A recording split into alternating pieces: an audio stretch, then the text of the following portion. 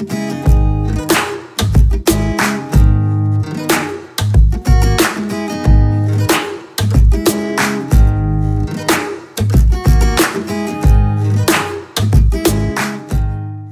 this is my easy 3-step plan to achieve our goal.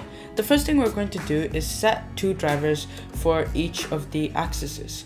Second part is to be able to assign different parts to its according driver. For example, if I were to move this up, the objects that need to move in the z-axis like these would move accordingly. Then the third final step is to just add a finishing touch to it to really sell the idea. So how do you do this? Well, the first step is obviously to add a empty as the driver. I'm just going to add a plain axis and move it right to the side. And then I'm just going to scale it down. Now this will be driving our z-axis, the up and down motion. So the first thing I'm going to do is make sure that the camera or whatever object you're using is made out of different parts. Then you're going to select one object that you want to move in the z-axis and go into the object constraints properties right over here. And then over here you're going to want to add a object constraint and add a copy location. With that, you can select the eyedropper tool and select the empty. Now what it's going to do is automatically teleport the object and make it move on all the axes of the empty. We don't want that, we only want the z-axis. So on the object selected, we're going to go into the axis tab and unselect X and Y. You also need to click offset just so that it goes back to its original place. Obviously it still didn't, you might need to do a few tweaking to move it back, just like that. Once it's done, you can see that if we were to move the empty, the object would move accordingly.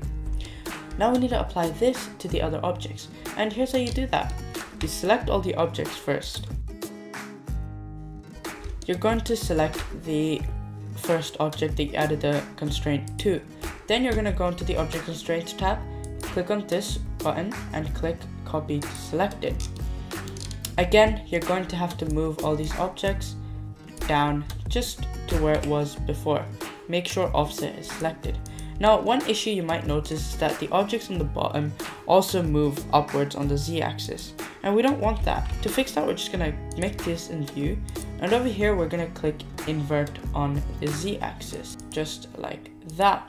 And now, as you can see, the objects move outwards that are on the bottom.